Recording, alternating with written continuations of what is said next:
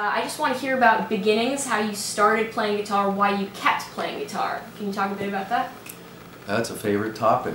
I was born in Los Angeles, California, and in 1956. So by the time I was 11, 12, 13, it was the late 60s. And as such, I would say a potent time for pop music, if not music in general. And so I became infected by the sound of rock and roll. Maybe when I was about 11 or 10, I started getting really into it. You know, the Beatles were on Ed Sullivan. Wasn't super moved by that because I have a twin brother named Alex, who's a drummer percussionist. We thought the Beatles were for girls only, basically. So my brother was all about the Rolling Stones, and I, as such, had to embrace somebody, and I fell in love with the Byrds initially. And of course listened to the Stones all the time because my brother did.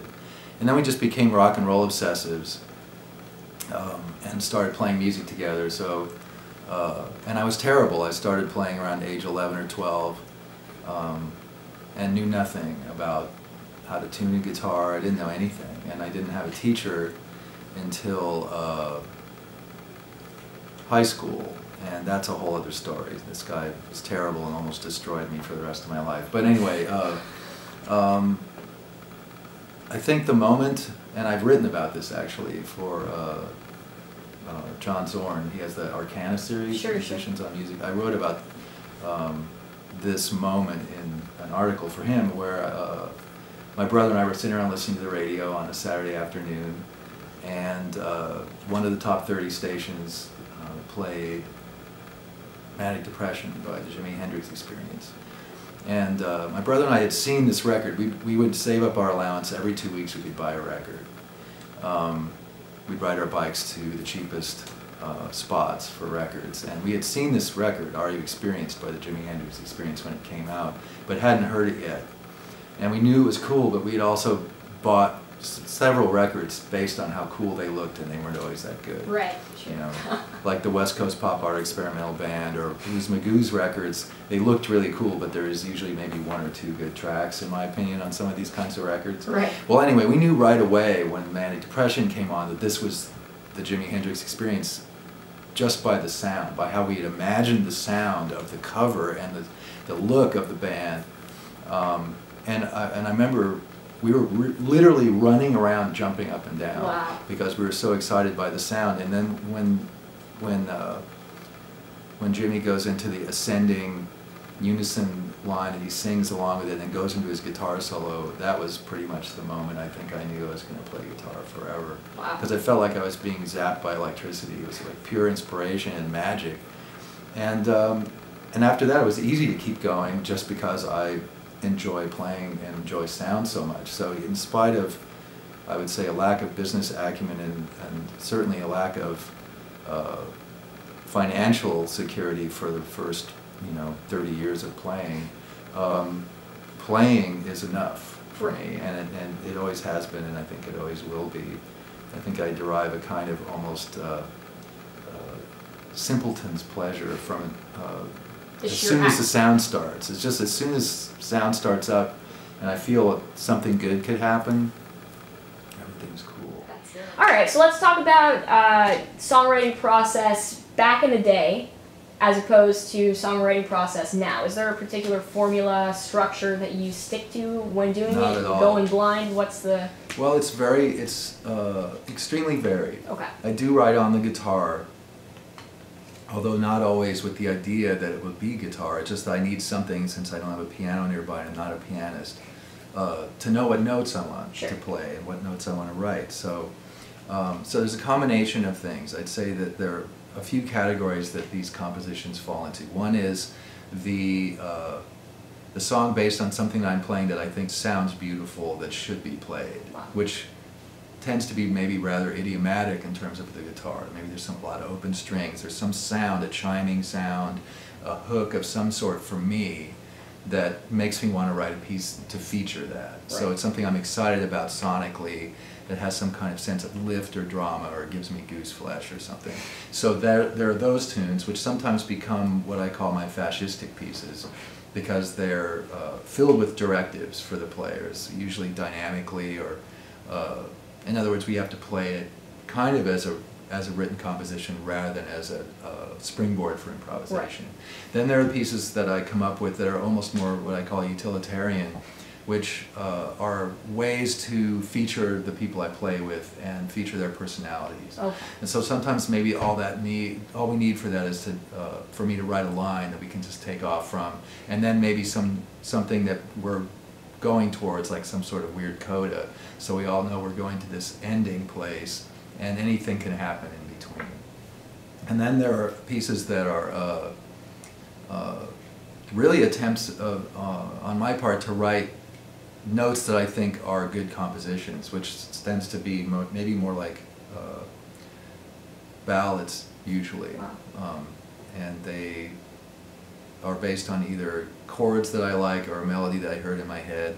The new record by my band, the Singers, we just finished, and I think 3 of the pieces on that record were written in probably under 10 minutes, but were based on something I woke up with in my head in the morning. Wow. Just something really simple, because the music's a lot of it's really simple on this record, I think. And there's a little piece I wrote in the studio in about 10 minutes, and there's another piece I wrote sitting about to go play a gig up in the Bay Area where we were recording, but we were gigging up there too. Wow. And I just thought, wow, we need something with, you know, sort of with an ostinato groove, that's sort of like a bell of the cymbal, you know, neo-Latin thing, which I have probably one on every record like this. But so I wrote a new one. There you go. And sort of a combination of the utilitarian and the sort of maybe a nice composition. Some of these I've found, I think the reason I persist in this direction is that I found that over time, there's a piece called Sunken Song. It was originally on a record I did here in New York called The Inkling, with Mark Dresser and Billy Mintz and Zena Parkins. And this piece is just a trio with no Zena, and it's called Sunken Song. And it was written really quickly for the same reason this new piece, Canales Cabeza, on the new Singers record was written. Have this kind of, we need something a little more up, you know, something we can kind of open it up and have an ostinato and just sort of succinct. And I find over time that these are really fun songs to play, and just you go a half an hour, do it 3 minutes. It's just, they hold up for me somehow, even though they seem tossed off at the time. Wow. So I think in that way I also subvert my tendency to have things become elaborate and overly directed. Right. Is that something you're fighting a lot? Well, I mean, I just don't think it's always that fun for the players, you know. I mean, just to have a script. Sure. So it's fine for me. Right. You know, I just think that since I play with great improvisers, I should let them improvise. Good call. So it's trying to strike that balance, you know. I think that when we all improvise, then I can get out of my own way too. They can contribute and I can react to them rather than just be thinking about whatever my obsessive aesthetic is at the moment. But I like to balance it. I like to have those events happen because I think that there's maybe an implicit kind of transformative experience that we can have, and I can at least pretend that we can have it. This is an area I think where my brother and I still share a certain commonality, because we're kind of into drama in music, which is not so jazzy, you know. Sure.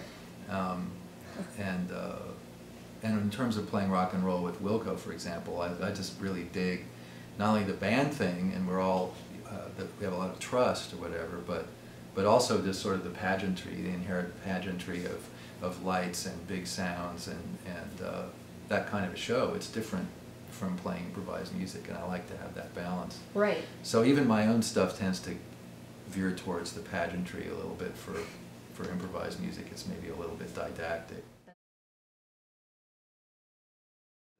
In terms of Wilco, it's probably more traditional, on the surface at least, in that the last 2 records for sure, Jeff comes in with songs, plays them on acoustic mostly. He probably wrote them on acoustic guitar, sitting around in his office, his little study or whatever, sure. Or wherever. And sometimes he has words, a few words, sometimes he has a lot of words, sometimes if it's a rock song, sometimes he just spews nonsense over the top of sort of the vibe that he wants, which is some of the coolest stuff he's ever done, I think. Wow. So he comes up with these funny things that sound like Marky Smith or something from the Fall. He's like, wow, where did that come from? Wow. But he loves garage rock. He can channel this garage rock voice. That's awesome. But then the process of where this can go and how it can become a Wilco song can become quite, I don't mean arduous in a painful way, but arduous in a labyrinthine way. Sure. It's like, it could take forever. A little bit of this, Pat might suggest a chord turnaround, and then this goes on. We demo the songs in our loft when we barely know them. Whenever Jeff thinks like, okay, this is close to being something, let's record it now. Wow. And then we move on, and then we readdress it over time, and he can listen in his car, he can cogitate, and that's how that process works. And quite often I'm stumped in Wilco. I sit there thinking, what am I going to do on this song? Wow. And it comes strumming away, and I go, Pat will pick up his Telecaster, and I go, oh great, let's see, should I play lap steel? He's playing guitar now. And we go through this whole thing, and it's usually way late in the process that either I come up with an idea, or I'm screwing off and Jeff hears something, or Jeff just pushes me and says, look, right. you know, why are you being so reverent to this material? Why don't you just get in there and mess it up so we can have some place to start from? Right. So make a huge mess and then see where that leads can be one of his methods. And in that sense, not so different from Mike Watt or even Ben Goldberg's Sure. way of getting results out of me. There you go. By basically pushing me to not be too tasteful or not be too timid or too reverent. Right. You know, in my case, I'm usually hearing some classic guitar thing, because some of these songs, for example, of Jeff's particularly, they're so classic that I tend to hear, you know,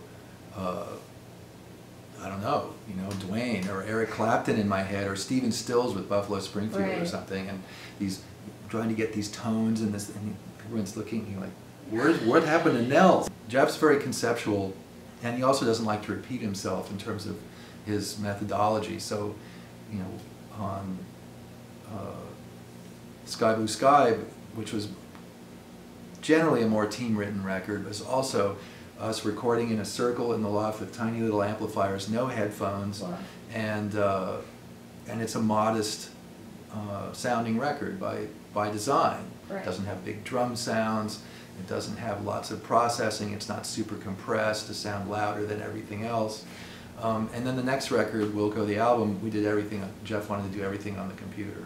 Wow. So it was all analog, tape, tiny amps, then Wilco the album, all on the computer, tons of overdubs, Crazy. layered. So I'm privy to all these different processes, but frankly, recording improvised music or so-called jazz music is what I was used to more, and still I'm kind of more comfortable with because it's a shorter process. Sure. Although I'm taking longer to make my records now than ever before. I think now I'm up to 4 days. Wow. Because frankly, one of the least favorite things I do in music, at least to hear it back, is solo. Right. So I don't like to hear myself solo that much. So I'm always trying to figure out ways to justify soloing or to not solo. Wow. And I find that playing in a trio all this time, I'm just getting more and more frustrated, and it's not getting easier. Right. I originally formed a trio in '89. It was the first band I ever led. It was the one called Nels Cline Trio.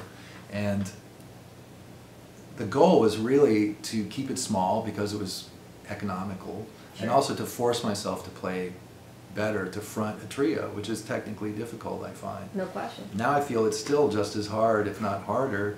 So I feel I play better when I'm playing off of somebody who's playing sort of in my register, whether Right. it's a saxophonist, clarinetist, accordionist, another guitarist. I love playing with other guitar players. So that always makes me more comfortable right away. Right. So I think I might just have to add somebody to the band.